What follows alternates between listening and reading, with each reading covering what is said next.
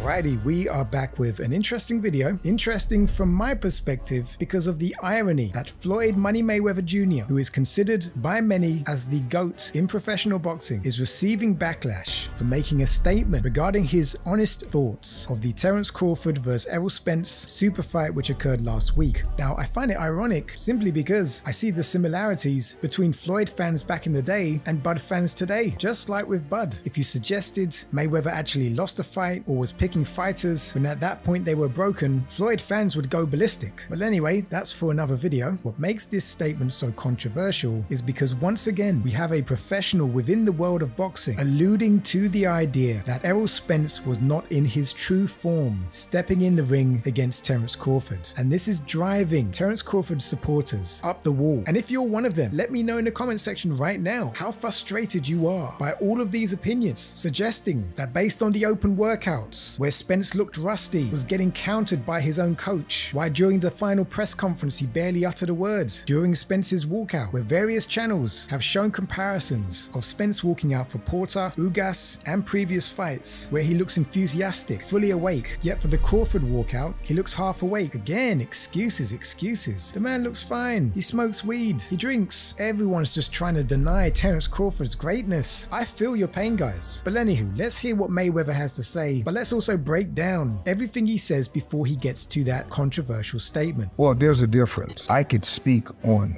my opponent. I only can speak from what I know. I can't do an interview and badmouth Terence Crawford. I'm not going to do it. Absolutely not. I'm not going to badmouth Errol Spence. I can't do that. I don't want to be biased. I don't want to sound like I'm hating or I'm mad at anyone. So when I say certain things, I'm not taking shots at no fighters. I'm just saying, speaking from the heart, because I respect all three of those guys. So it sounds to me like Mayweather is going out of his way to make sure no one takes offense because he's aware whatever he's going to say is going to upset people. He's not trying to undermine anyone. In his own words, he's speaking from the heart. Now, for context, the interviewer made a comparison between Spence vs Crawford and Mayweather vs Corrales, who is sadly no longer with us. So my fight with Diego Corrales, it wasn't for the undisputed title, and they fought for an undisputed title. When me and Diego Corrales fought, he was considered the boogeyman. 30-0, if I'm not mistaken, 27 knockouts. Myself, I was undefeated also in 20-something fights, and that was a huge fight at that particular time. And I was in my 20s, and he was in his 20s, so it was totally different. So it sounds like the first excuse is that Crawford and Spence weren't fighting in their prime, which I guess to many of you wouldn't make sense, right? The surface level answer will be, but Crawford is older than Spence. Yes, that's true, but fighting in your prime is often more related to wear and tear. Mayweather continues. But, with these two guys fighting, it was, I can't really speak on it. I don't really want to speak on that fight because I don't want to take nothing away from Terence Crawford or Errol Spence. So, I can dance around talking about the fight, but I would never badmouth these fighters that get in there and put it all on the line to take care of their families, take care of their friends, and they got a team that's behind them. So both of those guys went out there and they did what they had to do, and the best man won. But if I was training him or I was in his corner, I don't think he should be fighting at 147 at all. I don't think he should be fighting at 154. I think he should be fighting at 160 or 168. That's just my honest opinion. But once again, I don't have no say so.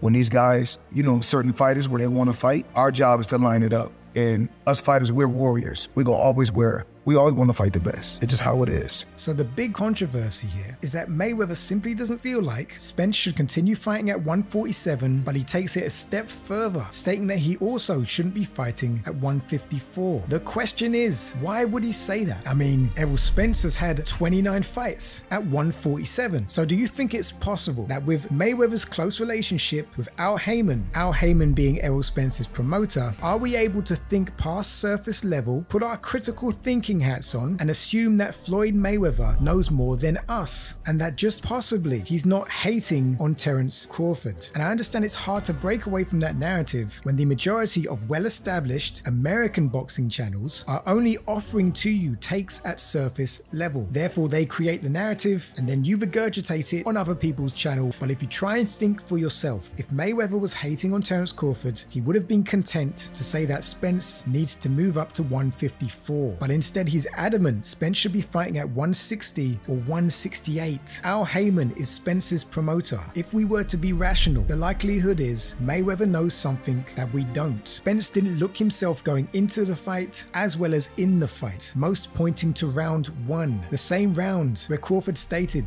"After Spence hit me with his first shot, I was thinking, is that it?" In what recent fight have you seen so many professionals within the world of boxing either allude, suggest, or state that Spence was not himself both before and during the fight? I mean, Andre Ward's trainer is practically pleading for Spence to get checked out by a professional neurologist. Any rational human being would simply question why he would make that statement, being that Virgil Hunter is affiliated with people in Spence's team and might know something we don't know. There is no conclusion at this moment. All we are receiving is more information to help us form an objective opinion, and it's of my opinion based on the information so far that yeah, perhaps there was something wrong with Errol Spence, but at its early stage it's being shut down completely by people who claim not to be Terence Crawford fanatics yet leave comments like these. As I've said previously, if you admit that Spence wasn't himself going into the fight, then for you that takes away from Terence Crawford's glory. I just want him to give himself time to be very reasonable, to look at your children. Go to the neurologist, go to the doctor, get the honest opinion. Don't get the opinion that you want to hear. Get the honest opinion from 2 or 3 of them. Tell them, look, don't tell me what I want to hear. Tell me the truth. If you get thrown out of a car going over 120 miles per hour, you're going to have some repercussions that people are not going to see right away, but it's going to show up on you at a time when you least expect it to show up. Last night was something like I'd never seen before. Never seen a guy's face turn that color in the second round of a fight. That tells you that there had to be a lot of work done to bring him back. That accident might have really, affected Errol Spence, bro. I mean, hindsight, when you look at it, he only had 2 fights since that accident. He got hurt with Ugas. He maybe never really fully recovered.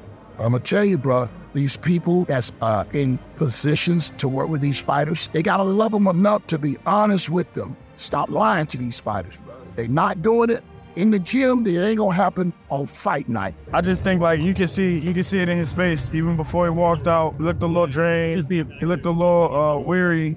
And then in the fight, you can actually see him like falling over his steps, falling over his punches, falling over his feet.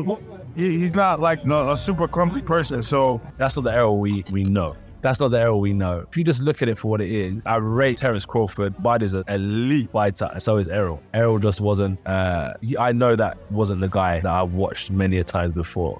He has to pay attention. His parents has to pay attention to his speech patterns, his walk patterns, his reactive patterns. He needs to be tested neurologically. He needs to be tested. He needs to go through a battery of tests, brain scans, things like that. He needs to cover all the bases. Don't let that one punch, let your head hit that canvas and bounce off that canvas, and there you go with a brain bleed. Because you were in a serious wreck and you don't know that one punch in the right place could give you that brain bleed. Errol, if you hear me, please don't look for that fight this year. And